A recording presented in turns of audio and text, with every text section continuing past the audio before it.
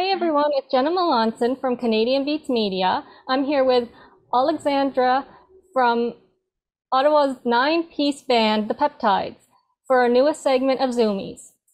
The Peptides will actually be performing at Ottawa Ice Dragon Boat Festival on February 8th, and it's something you won't want to miss. Welcome, Olexandra. Thank you so much for having me, Jenna. So, we're going to start off with 5 questions based around the peptides and the festival. Gotcha. Okay. Care to give us a brief introduction to the peptides? So the Peptides are a 9-member band. So we have 4 instrumentalists. So we have bass, drums, keys, and guitar.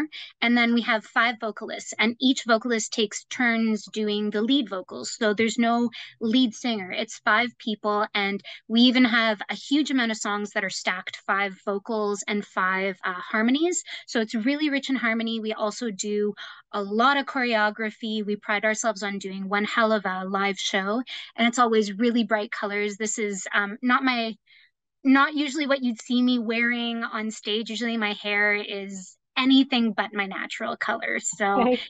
big sound, big production, big show, and all original music.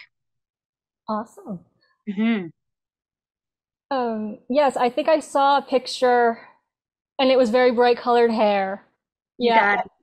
yeah, it's kind of what I expected when I saw you, but um, so tell us a bit about your most recent release. Okay, so our last big studio album is an album called Galapagos, and it's based on the Kurt Vonnegut novel Galapagos. So we're very larger than life disco funk music, but our um our lyrics are pretty heavy at times, and we always like to get the crowd dancing and then afterwards have them thinking as well. So you really get an experience from our live music and also our recorded music. So we really had a great time with it. We all had a hand in writing, although our primary writer is Claude Marquis, who is actually the founder of the Peptides. It really was a collaborative group project, and we're really, really proud of it. Cool. I'll have to check that out. Mhm. What can people expect from your live performance? I know you got into it a little, but Mhm. Well, they should expect to wear comfortable shoes because they're probably going to be dancing quite a bit. Our a lot of our singers, 4 out of the 5, have extensive musical theater background as well. So there's sort of a cabaret aspect to it as well. And it's really the type of show that has a lot of tongue in cheek, a lot of us bantering back and forth, a lot of us dancing on stage, and really encouraging everyone to have a great time and let loose at our shows. There are other songs that are heavier, a little bit moodier, a little bit darker. So we do give you a little bit of a break for your feet during it, but you're always guaranteed to have something that will really take your attention onto the stage, and it really is a full show when you come to see us. great.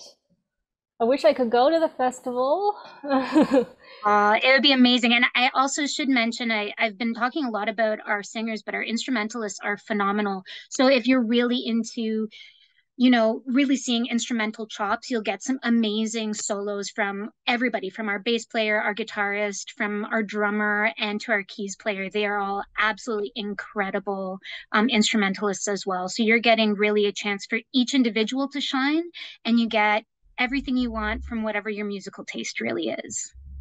Great.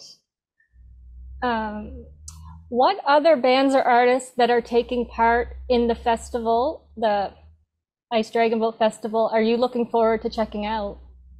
Um, we're actually like the Ottawa community is really nice and close. So I was pretty excited to see some names that I haven't hung out with for a little while. So I'm really looking forward to seeing Pony Girl perform. They've been one of my favorite Ottawa bands for a while. I'm a really big fan of Amos the Transparent, one of their singers, Olenka. She's one of the she's one of my very, very close friends.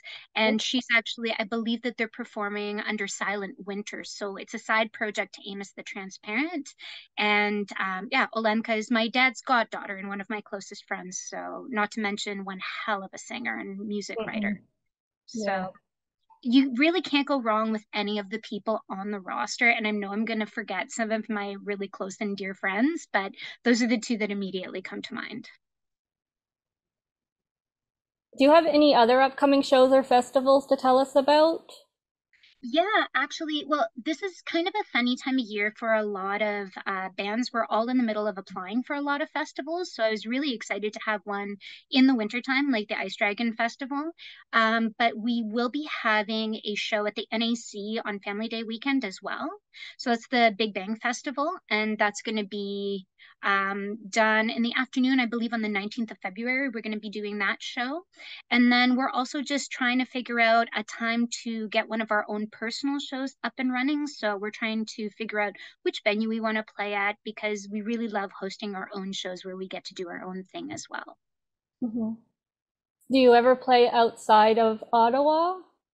We do, yeah. So this year we've applied for a couple of festivals in Toronto and on the East Coast and also at Winnipeg Pride. So we do quite a few Pride festivals. So we've played St. John Pride, St. John, New Brunswick a couple of times. We've done a couple of East Coast tours. We've also played Quebec City at Festival d'été. We've also done Montreal as well. So it's been really great. Hoping to get maybe a little bit more out west this time if we can hit Mhm. maybe Winnipeg would be great, or Calgary or Edmonton as well. So Mhm. Okay. So now it's time for the just for fun portion. nice. So what was the first festival you ever attended?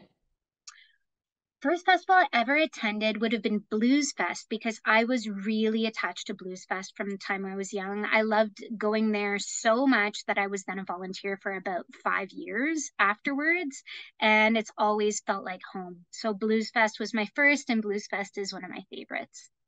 Yeah, it's great. Our Emily, one of our photographers, covers it every year, and it's just extensive, like Yeah. so much. We're so grateful also to how good they are to local musicians. I mean, we've had Yeah. opportunities because of Blues Fest that we wouldn't have had otherwise. So we're really grateful. They're really, really great to helping out local acts. Hmm.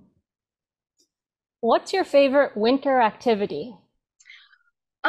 I go between two extremes. Either I need to be under the covers with something warm in my hands and reading a book, or I really love to be out skiing and on the slopes. So it has to be one or the other. And I find that, yeah, usually the cuddling under the covers trumps it, though, for me. It takes a lot of effort for me to be out there. Yeah, me too. If you had to perform one cover song at one of your live shows, which would you choose? Oh, um, I would say because we do have a handful of covers. My favorite one that we do is we do a group version of Freedom 90 with my friend Becky singing lead on it. And that is one of my very favorite songs that we do. Freedom 90 by George Michael is amazing. Awesome.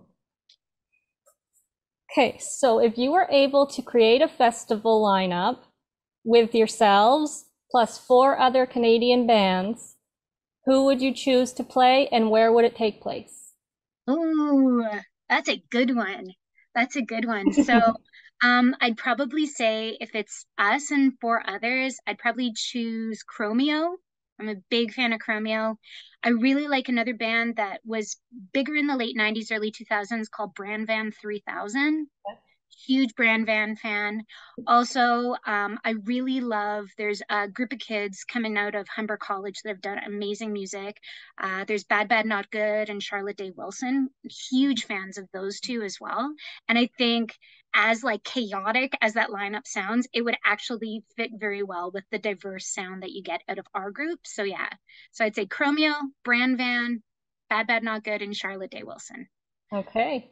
And where would it take place? Where would it take place? I would love to say somewhere in Prince Edward County because that's one of my favorite places in Ontario as well. Cool. Okay, and since Beaver Tails is a sponsor for Ottawa's Ice Dragon Boat Festival, what's your go-to beaver tail? Oh, that's easy. I think it's called the Killaloo Sunrise. So it's the lemon juice and the cinnamon and sugar. I love that one. Huge, huge fan. It sounds good. Wow. Hmm. Okay, so now I'm going to give you a chance to promote your upcoming festival, and you can promote any upcoming shows or music that you want. And for this, you don't have to Zoom, just take your time. Gotcha. Well, I would just like to encourage people to come out to our shows as much as possible. Right now, we have a show coming up at the NAC on Family Day weekend. So please keep your eyes out for that. And also, just in this day and age, what's the biggest thing that you can do for all of your local artists is really to follow and support. So you can find us on Instagram, you can find us on Spotify. So it's always at the Peptides.